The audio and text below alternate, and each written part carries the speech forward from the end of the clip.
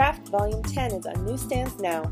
It might be our last installment in print, but there's still reason to celebrate with a special party feature by Amy Sedaris. Make your own keepsake wedding book and learn how to make festive faux sushi with fresh fruit. Check out these stylish jam jar lanterns and learn the cocktail basics any host should know. Get your Polaroids out of your drawers and onto objects in your home, and use simple repeating elements to make some outrageous patterns. Flavor your own bitters and make your dog a new collar. Travel Crafty goes to Paris and learn to make some party invitations in our Adobe Illustrator 101.